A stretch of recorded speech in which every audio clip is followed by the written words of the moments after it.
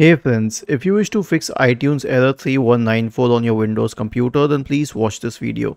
Now I'll tell you something. Most people download iTunes from the Apple application, which is not wrong, but here's the thing. Whenever you are trying to download or install anything on your Windows computer, do it from the Microsoft Store.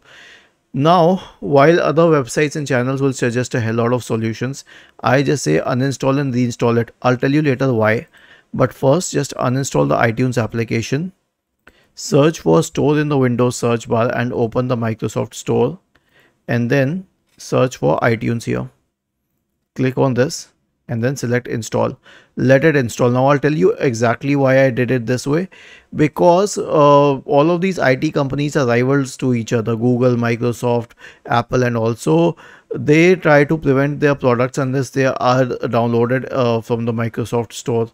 And this is how the best way to avoid the errors. The second thing is that other websites are suggesting to update iTunes, which is not easy. I mean, you can go to the library and update the app if you downloaded it from the Microsoft Store, but that's a different thing. However, when you reinstall the application, it automatically means updating it to the latest version.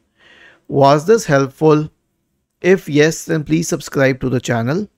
If not, then let us know in the comment section of the video on how we could help you further. Thank you for watching this video and have a nice day.